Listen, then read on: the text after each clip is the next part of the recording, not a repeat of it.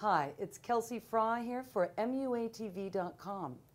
We're still on Spotlight on Success, and we're here with EKWarren. Hi. Hello. I really enjoyed watching your demo that you did this evening for us. Oh, it was great, beautiful, thanks. beautiful lip color. Yeah.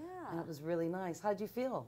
I felt actually really good about it. And usually I would do makeup and look into the mirror, as most people would, but it was kind of not possible with the mirror. But whenever she was finished, I was like, oh, right. That's good. I mean, we are kind of good. used to using a mirror because we like that to look at the reflection for the balance, you know. So it is a little bit more complicated when you're doing just a demo to the camera. But it's more real, like especially during Fashion Week and stuff. Even though they have mirrors there, I can never see. Well, I'm actually not I'm not with an agency. I'm my own free agent. Oh, your own free agent. Okay, so I'm sorry. A lot of agents from other agencies will still book me for jobs, but I'm not signed with anybody. You're not signed. Are you? Do you understand how that process goes? Can you share a little bit of what you know with? Yes. For me personally, because I sort of went backwards with my career. I mean, I've always done makeup. You know, probably have the same story as everybody else. Started doing it when I was really young. It just sort of kept finding me, and I really enjoyed doing it. Growing up in Texas, I never realized it would be, you know, a real paying career that I could make money doing. So I just kind of tucked it away and went to college, studied other things. What did you study in college? Fashion design. Fashion design. Yeah. What college did you go to? I went to LSU, go Tigers, in Louisiana. And so what ended up happening was I went down the publishing route, and I actually worked as a beauty editor for about 5 years, worked for 3 different magazines. And I was on the flip side of all of this. So you worked for the O magazine. I worked for O the Oprah magazine. Right. I interned at Latina magazine. I worked, most of my stint as an editor was at Cosmo Girl magazine, which sadly folded October 10th. Very sad. I hear that. I was so sad. Was that related to Cosmopolitan? Yeah. So you worked in the publishing area. I worked in that area. I was writing beauty and editing, covering the market, everything that was new. You know, magazines are several months lead time, 3 or 4 months ahead. So we would get all the products sent to us.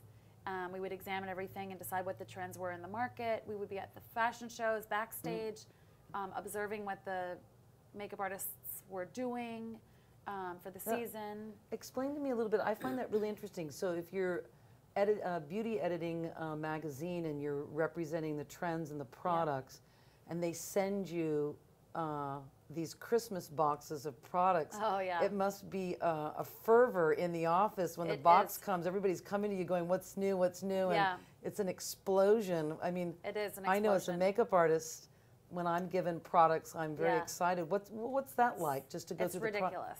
I mean, first of all, you know, products, there's so much product. Even when what we would do is we would literally load, I mean, every magazine has a closet. Some of them are larger than others. You know, ours was like the size of this room, and it was floor to ceiling stacked with everything you could ever imagine under the sun. And believe it or not, you know, we would have beauty sales that would benefit charity, because at the end of the day, you would literally either throw it away or we would sell it. Right, because it has a shelf life, so you really have to kind of, you know, push it through somewhere. If you're not using it, then it is better to donate it and use it for charity. But what was that like? Well, when you would set up the table and products would come in, what are you actually doing? Are you taking things home and trying them? Are you looking at packaging? Are you picking colors that... Testing them on, you know, friends, testing them on ourselves. If we were writing a story about concealer, we would pass them out to other people at the magazine. What do you think of this one? What about this consistency? This one wore off 3 hours. It's supposed to be long lasting. So I mean, it was my dream job at the time, because I was still getting to do makeup. And I would do all the makeup for the editors for events, so I would do the editor-in-chief's makeup. If we had a celebrity who came in the office and they needed a touch-up, I could do their makeup. I was still getting to do what I wanted to do. So your hands were still dipping into the actual application. Yeah. So you got involved in the beauty editing, so that was exciting. You got to practice with the products. Yes. And then you would write articles. So you got to kind of dabble your hands with the editors-in-chief and celebrities. When did you... I read in your bio that you were influenced by your grandmother's paintings. Oh, yeah, So that's kind of how you got your first taste of kind of paints and canvas and then human flesh and then makeup. Yeah. Well, my grandmother she's the bomb. I mean, she's still around, and she's so inspiring and awesome. And when we were little kids, she always had projects for us to do, and she loved to paint. So she was always painting portraits of us. And she's really very good. And so I remember once she enrolled me in a China painting class. So we were painting, you know, roses on china or whatever.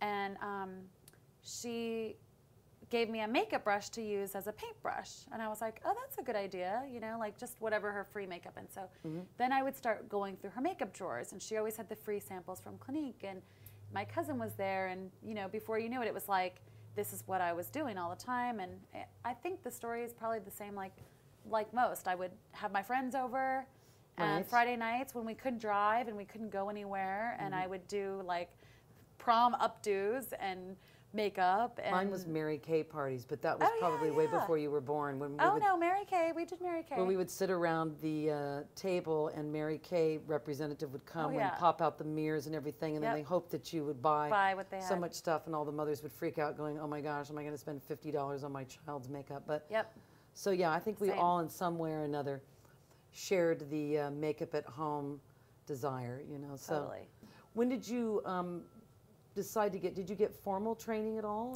in makeup in Texas? Actually, no, I didn't. I'm always been someone who was never afraid of the challenge. So when I was working, when I was studying at LSU, the sororities girls, I didn't know anybody at my school. I knew one other girl who went to school there, and she was an athlete, and so she was always busy. So the way that I made friends was I was like, I'll do your makeup before you go to an event, you know. So all the girls in the sororities would come to me to do makeup and hair. And then so many of them, they started offering to pay me to do it. So I was like, well, okay. That's lucrative. So I would do like a hair and makeup, you know, for like $40 or something. And I literally would do it for like 8 hours sometimes because I would go from house to house, like sorority house to sorority house. You were cashing in. I was not that much. I'm sure some didn't pay or whatever, but it really wasn't about the money. I wanted to make friends, and I liked to experiment with different faces. So you were self-taught, is kind of what you're telling me. Yeah, I was self-taught. Just kind of working your way through your friends and in college. Friends and practicing. So you were self-taught. And when I was starting to work more, I've taken classes, you know, whenever there was a class to take. Right. And I took. Was there any class, excuse me for interrupting, was there a class that you particularly remember that you'd like to point out to the audience that you really liked? I took a class when I got here at the Makeup Designery with John Bailey. He had done a demo one day, and I was like, wow. I was like super inspired again.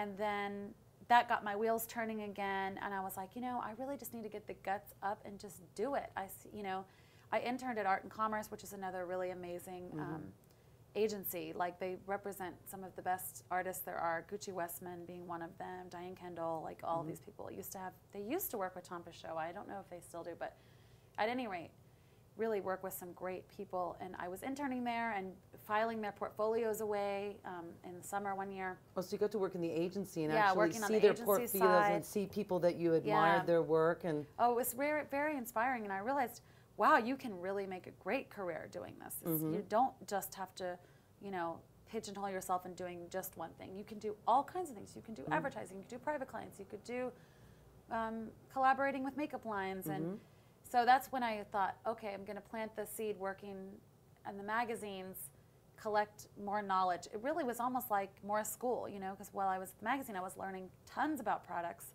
meeting lots of people. And it was, like I said, it was like my dream job. I really enjoyed it. But I just finally said, you know what, I need to get the guts up and try this. And so my husband, very supportive, he was like, just go for it, go for it. Isn't that nice when people that love you say just go for it and they'll back you up? I think that's really important. It was the best decision I ever made, for real. And I started a little freelance networking group here in the city. What's that called? We call it Free at Lance. That's cute. And I like that. Free at Lance, thank God Almighty, we're freelance. Freeatlance.com? We don't have a website. Oh, so it's we're just real your own, casual. Just your own private little group. It's a group. Anyone's welcome. Who are the members? Let's call out some of the Free at Lance. Let's see. My friend Carrie Urban, she does hair and makeup. Jennifer Fleming, she does makeup. Joy Fennell, she does makeup. my friend Makara Baker, she does makeup. Can you tell me just a little bit, because I know that we have to let you go soon. Yeah. Can you just touch on what Freelance brings to you? I wanted to start the group because I was meeting a lot of other freelancers who did not have agencies. And I thought, you know, I would actually love to have an agency at some point, but for now I don't, and I'm getting many jobs. And my theory was, if I have a group of people that to support each other, you know, when the jobs are down or when you need to discuss, like, for example, how much should I charge for this job? I don't know, you know, and we found out we were all really charging either too high or too low, and we came up with rates in the middle between us that sort of made sense. Like, oh, if I'm doing hair and makeup, I'll charge this amount or whatever. So it was a nice support group for people in your group to kind of get together and bounce ideas and bounce negotiation and contracts. Commiserate and also to be joyful about what we're doing, because it's the awesomest job ever. And there are moments when it can be a little downsided by the economy. Or lonely because you're just by yourself. Right. You know, and you know, there's so many times where you're just meeting only a group of people at a time, but it's what I missed about the 9 to 5 was I didn't have anyone to say, like Makara is a really good friend of mine. We talk a lot about makeup, like, oh, today I worked with this guy, you wouldn't believe it. Oh my God, he was so picky, I couldn't touch his face, blah, blah, blah. Right. Or whatever. And it's like, you know, you talk to your other friends about it that don't necessarily know that much about it, and honestly, it's, you know, it doesn't work the same. So this group is basically like a support system / we refer jobs to each other. We have writers in our group.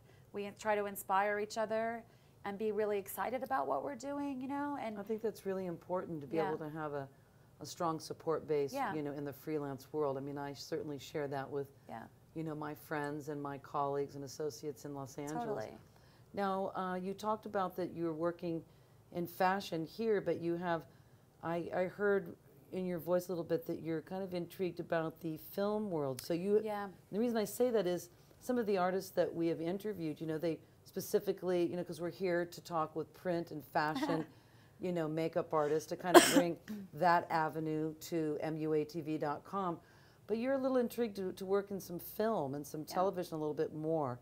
Do you think that you'll embark on getting more of that? Do you feel that you'll take maybe more training, because I think film encompasses bruises and character and balding. I'm good at bruises. I did bruises and blood today, but more character stuff, I clearly would need more training. Right. I think it's because it's even if you're doing the simplest soap opera or anything at all, you know, you always have something that you have to include in film and television. I would like to think that we're in the dawn of a new age to where we can do whatever we want, you know, and sort of, I know that you're bound by union rules and certain rules in other cases. But that being said, you know, I don't like to be told that I have to make a decision exactly one way or the other, because, you know, I worked Fashion Week last year. There was I honestly, I don't remember her name. Because I only literally met her for like 15 minutes. Oh, I think she literally just goes by V. She's an Academy Award winning. Oh, V. Neal. Yeah. Yeah, V. Neal. She's like a friend of mine. She's the bomb, and she has the V. Neal brushes. Yes, yes. I worked on Pirates of the Caribbean 1 and 2 with her, and she's a friend. She was amazing. We worked side by side for Monique Lhuillier fashion show, and she was there because she was like, I just wanted to work Fashion Week again. I remember and I was like, see, we can go back and forth. We worked on the solo. It's interesting. We worked on a movie called The Soloist, and I helped her in the background area. And we had a lot of people that were involved in the movie The Soloist. And she was talking about that she was just going to, you know, pull up by her bootstraps and go and do Fashion Week. Yeah. So that's interesting. So she was there. Yeah, she was next to me, and I worked with her a couple of shows. One Val Garland was keying, and one James Clayers was keying, and she was there, and I was like dying to talk more to her. Of course, we didn't have time because we were both shuttling around. Right. But it was funny. We were talking to each other, like, she was like, oh, wow, now we got to do this, now we got to do this, you know. And I wanted to ask her, like, tell me more about what you do. Well, I think if you come to Los Angeles, that won't be a problem to hook up with her, because, you know, V is... She probably won't remember me, but I remember her. Well, you don't know that. You don't know that. I told her I remembered her because her name was cool, and she said adopted it when she was working with the rock bands back in the day. And Yeah, I was no. like, I am so not cool. She was a hip punkster, and V, I hope you don't mind that I'm sharing that with the MUA TV audience, but you know, she was a wild girl in her day, and she's a very inspiring artist. And I think that if you ever, you know, tripped over to Los Angeles, I'm sure you could. I might be giving you guys a. Yeah, I think you could. And, you know, she comes and does demonstrations over at the Joe Blasco Makeup Center West. And, you know, she has a brush line.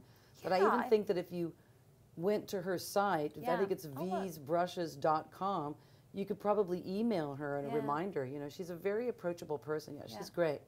I mean, to me, the biggest way that I've been able to get jobs is by networking and trying to remember people's names really hard and be like, oh, who was that? And you know, passing my card out to everyone that I see, because it's like at this moment, I mean. I think you have to, like I do nowadays at my age, you have to jot things down. Red hair.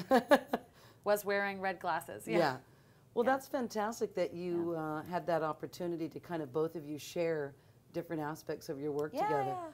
Now, I know that we have to let you go, but I want to thank you very much for coming. I see, you know, I just want to cover that you've had some really great celebrity clients, Jennifer Jason Leigh, and you've worked with some great photographers and some events and clients. Is there anything else that we can include in our interview that you would, you know, like to share?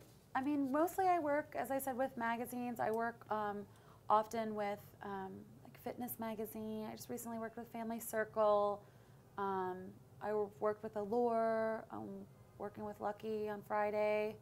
I do a lot of like private events on the flip side, you know, beauty editors attend these events to hear about makeup launches or hair launches. So I'll work with a client such as Pantene or something to make up their executives for whatever. Or I just recently worked with Marion Ross, who is was Mrs. Cunningham on Happy Days. And she's lovely. I bet she is. Yeah. She's still acting and busy, and I did her makeup and hair for a satellite media tour for VIX. And so I mean, I'm just kind of all over the place. There's so many opportunities in New York. There's so many things to do. Well, you know, I think the key to that is that you never know in who you meet or what situation that you're doing what you're passionate about, that sometimes that can turn a corner for us. I mean, we could say, oh, I don't want to do that, I don't want to do that, but by the nature of just being able to do a lot of different things, you might turn a corner. Being open to the opportunity. Yeah, you might be able to turn a corner that will change your life. I mean, because that's the wonderful thing about freelancing. You just don't know. Never know. What will turn your life. And to that end, though, the one thing that I really have to say that I had to really teach myself was there's always another amazing opportunity. Don't beat yourself up if you're booked on tomorrow for a really dumb job that you are kicking yourself for taking because the biggest job in the world called you. Well, that happens no matter what. Right. And I'm like, you know, for me, it's more important to be ethically sound and like a good person, that I'm not going to cancel my dumb job tomorrow to do, you know, this big giant job. And I just remember, okay, karmically speaking, I know it's going to come back to me, you know, if you work hard. Also, I think, you know, I will touch on that with you, you know, having quite a few years of experience is, you know, it is important that people, as they're starting out, that they keep their ethics and their integrity intact, because, you know, I used to, you know, I've taught for 20 years with Joe Blasco, and I would express to students somewhat that same thought, because even though the low-paying job maybe you're booked on and you don't pass up for maybe another high-paying job, you're not sure what that experience will take you to, and it could lead you to something tenfold over, to where the one higher paying job could just be a one incident situation. So I think it's more important to be, you know, intact with your integrity and intact with your ethics, because that is going to give you longevity of success. And speaking of that too, like not afraid to ask for what you think you're worth for a rate either. Let's not forget it's business. Right, Show it's business. Yeah. This is Kelsey Fry for MUATV.com. Thank you, EKWarren. We appreciate you being here for Spotlight on Success here in New York City.